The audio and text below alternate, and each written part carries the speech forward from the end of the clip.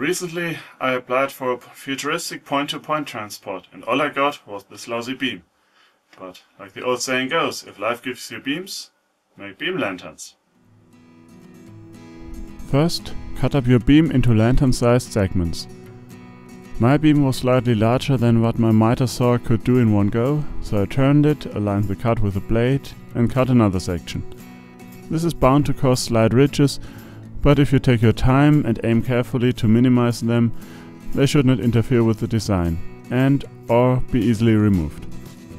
Also keep in mind that any candle, even a small tea light, needs room to breathe and to be safe. You can always cut away more if your lantern turns out too long. The next step is to cut the pyramid roof of the lantern. You can choose any angle you want as long as your table saw blade extends far enough vertically for two cuts from opposite sides to intersect.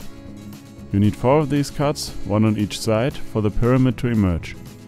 And you need to make sure that they are all on the same height.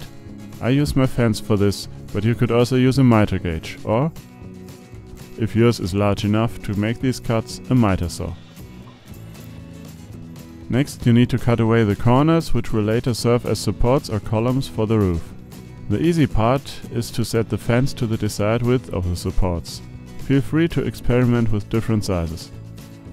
The harder part is to set the blade to the right height, which is a little higher than the width to make for a crisp corner. The best way to do that is to work your way up to it.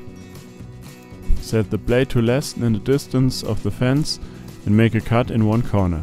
Then turn the piece so that you are going to cut the other face of that corner. If the roof went in first on the first cut, the bottom needs to hit the saw first on the second. Now you can easily see whether the blade needs to be raised. You can use the cut for reference, but do not go too high. Repeat the test cut on the same corner to see how well it fits. If the cuts intersect and the piece comes out, you are not quite done yet, because you also need the inside corner to be crisp. You can remove the little ridge, the outside edge within the inside edge, with a knife or a chisel, but at least for me the knife was quicker. But it will be easier to raise the blade just a little further to eliminate that ridge. Now repeat these cuts on all 4 corners and set the 4 pieces aside.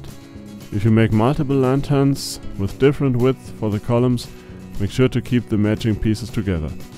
Now we have to make room for the tea light. This is done by cutting away everything that should not be there. In other words, cut off the roof and the base and discard the middle. On my table saw that takes 2 cuts and I used my fence to make them, but a miter saw would work well too. The bottom needs a tea light sized hole, best made with a sharp Forstner bit or a spade bit of the appropriate size. I do not have a spade bit large enough and my Forstner bit does not appear to be sharp either, so I labored my way to the hole using a small spade bit and a small breakpoint bit to remove material after marking the hole with a less than sharp Forstner. Yes, I know how to sharpen them, but I think I overheated mine or something. It worked, did it not? The 4 supports are now glued to the base, which is why the corners need to be cleaned. So as you can probably guess, there are many ways you can make these, and here I varied the size of the piece that I cut out.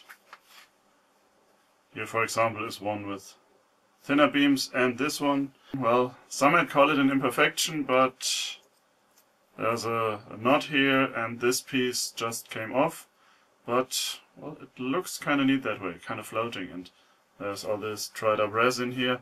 Speaking of resin, there is, well, it's probably the beam that I used, but there was still resin in there in pockets. There's some coming out, you can probably see it bulge. And what I find pretty nice is this one, and you can see it ran down and made a little pool. So, well, you can scratch it away, you can seal it up with sawdust and wood glue, but I don't really see a problem in that. But something else that I need to point out for this one, and I think this one I didn't glue in the top. Why? Well, for starters, you can see the difference in height that I used to get different effects, also different angles.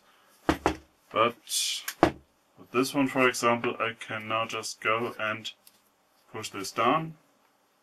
It's a really tight fit, so there's not actually need for glue, and I got these little corners here. Or I can carefully, of course, push it up, get a whole different effect. But like I said, it's not necessary to glue those in most of the time, unless you have these for some reason splaying outwards and this will just fall down, then you should probably go with a drop of glue.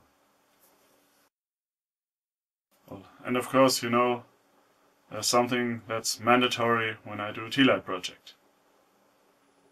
Kinda like how this one works. Of course, it's by no means wind safe, so to use it outside you might have to work out a little something for that. Maybe I'll do too. So, hope you enjoyed this. I have more tealight projects and you can check out the playlist for them. Thanks for watching and remember to be enlightened. Inspired.